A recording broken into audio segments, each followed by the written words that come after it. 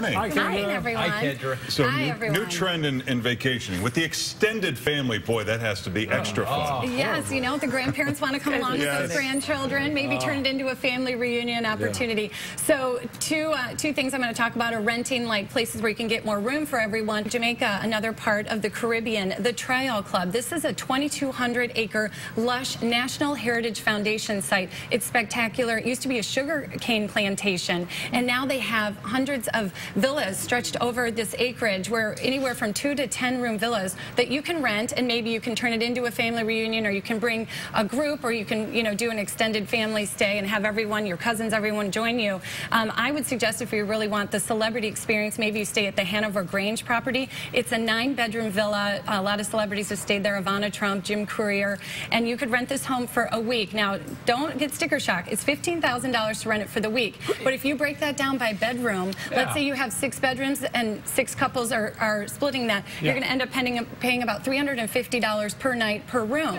So it's about the same that you would at a hotel, but you're getting butlers, chefs, housekeeping. You have a private pool. You have the grounds to explore on your own. So this is really a way, if you combined resources, you can have a more luxurious experience. But you got to hang out with all your family members. You got to find 8 other people you like. All right, thanks, Kendra. Thank you. Thank you. For more information, contact Royal Travel at royaltravel.com, or follow Kendra on Facebook or on Twitter at twitter.com/Kendra Thornton.